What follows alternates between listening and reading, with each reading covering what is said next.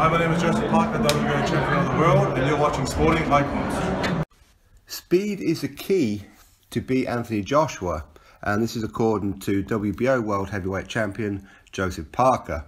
And he says that he doesn't believe that Anthony Joshua will be able to keep up with him when he's chasing Joshua around, and if you like, maybe making Joshua chase him around quite a bit. In other words, he's going for the whole gassing tactic, of course. And this is what Joseph Parker has told Sky Sports. I'm going to expose Anthony Joshua. He doesn't move as well as I do. The way to beat him would be speed and movement. I don't think he can catch me. As far as stopping him, I don't know. I haven't fought him yet, so I couldn't really say. But I'm going to punish him with every jab, every right hand, and every hook. That was Joseph Parker's statement. So these two are set to clash in Anthony Joshua's second unification fight on March 31st at the Principality Stadium in Cardiff, Wales. And this will be for Anthony Joshua's IBF, IBO and Super WBA heavyweight titles against Joseph Parker's WBO heavyweight world title. So this is for 3 of the main 4 belts. Obviously the winner will hopefully look on to go face Deontay Wilder before this year closes. But of course, if Joseph Parker manages to win, there's a immediate rematch clause in the contract that he must face Joshua again, and that time round he'll get 55% in the rematch compared to his 33% that he's getting right now. Now, as far as speed being the key to beat Joshua, I can't disagree with it, to be honest. I really can't. I think with Joshua though, he is working a lot on stamina. We have seen him gas out a little bit on 2 occasions, if you like. Well, I'll say a little bit. Against Vladimir Klitschko, that was very evident. He gassed out. And a lot of that was because after he dropped Klitschko, he went into celebration mode and tired himself out, really. And of course, when Klitschko got off the deck, then it was a case of, oh, crap.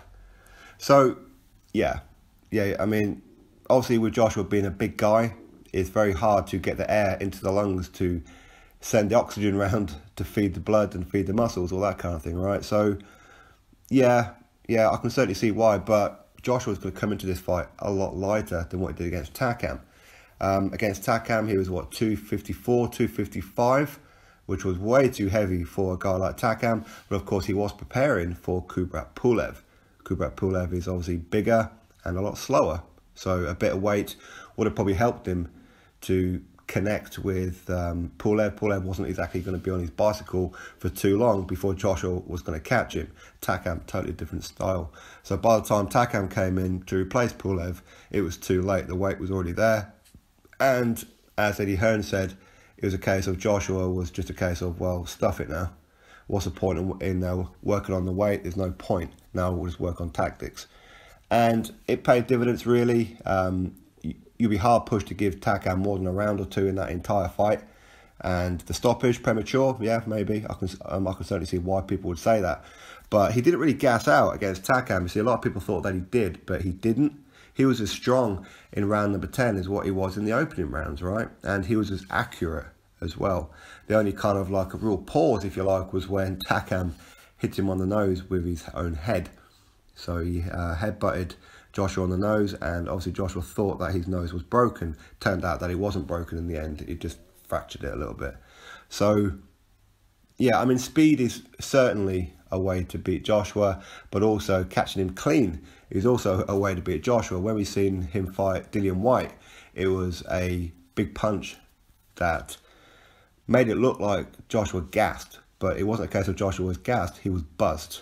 Okay, and of course when he fought Klitschko as well, when he got dropped, again, he got buzzed. And it wasn't necessarily down to fatigue, it was just a very good straight right from Klitschko. And that's a punch that Joshua should have been more than prepared for. But of course at that point, because he'd been jumping around the ring the round before and gassed himself out a bit, it was more difficult to see it coming, I suppose. But now Joshua, he is working on endurance. He is dropping the weight. Last we heard he was in the 240s, so he's already dropped a lot of weight. How will he be on fight night? No idea. But in sparring, in training, he's just brought in Carlos Takam as well. And obviously his last opponent And the reason that he's brought in Takam is not only because he knows Anthony Joshua, not only because he's been in the ring with Joseph Parker, so he knows how Parker fights, but also because of his hand speed. And this is a very, very pivotal point for Joseph Parker. His hand speed is very, very fast for a heavyweight, almost freakishly fast. So while Takam can't really replicate Parker's hand speed, he's probably as close to it as you could possibly really get, if you like. So he's making all the right moves. For training with Parker, I'm not too sure who he's training with. We did hear that Tony Yoka was part of there, but because he got caught, well, he missed his fourth VADA testing or whatever it was and got suspended, or maybe now he's not suspended, I'm not too sure. So if Tony Yoka is still in camp with Joseph Parker, no idea right now. But certainly speed is what kills. This is what David Haye has relied on virtually his entire career. Speed and power. Does Joseph Parker have the power to knock out Anthony Joshua? I believe he probably does. But a lot of being made of Joseph Parker's chin. But to be fair, I don't think he's been in with anybody who punches as hard and as accurately as Joshua.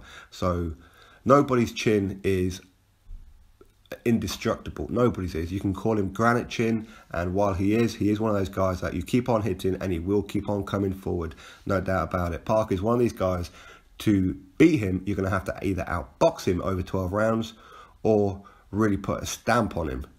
And as of yet, nobody's managed to put a stamp on him with a big knockout blow.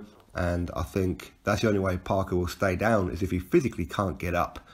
And Anthony Joshua, I believe, does have the power to do it. I'm expecting a bit of a cagey fight from both these guys. Whereas Parker's saying that he's going to chase around Joshua. No, I'm not really too sure that's going to happen. I think this isn't going to be a Huey Fury style fight, if you like, where Parker's going to have to be coming forward all night and Joshua's going to be on his bicycle. I'm not seeing that scenario at all. If anything, I can see Parker on the back foot waiting to counter him. This whole speed thing, I believe it's just a ploy tactic. I don't believe he's really going to go for speed too much. He will have to at times, of course, but I do believe he's looking to counter Joshua and, if necessary, give away some rounds. That's what I believe is going to happen. But either way, no matter what happens, big props to Parker for getting in the ring with Joshua. Big props for Joshua for getting in the ring with Parker for a unification fight. Not all champions do that, but these two are. So big props to both of them. May the best man win and all this kind of thing. And hopefully it's going to be a very good, very exciting fight. And as I said before, this will be only one of two occasions where I would actually want Joseph Parker to lose. All other occasions I would want Parker to win. And that being, I'd like him to lose, if at all possible, please, to Anthony Joshua. And if he ever fought Dillian Whyte, lose to Dillian Whyte too. Everyone else you can beat, no worries. So anyway, drop your thoughts below. Do you believe that Joseph Parker's being serious about him using the speed? Do you believe that he will get Joshua on the back foot? And is speed the way to beat Anthony Joshua? Drop your thoughts below, click that thumbs up, subscribe. Catch you next video.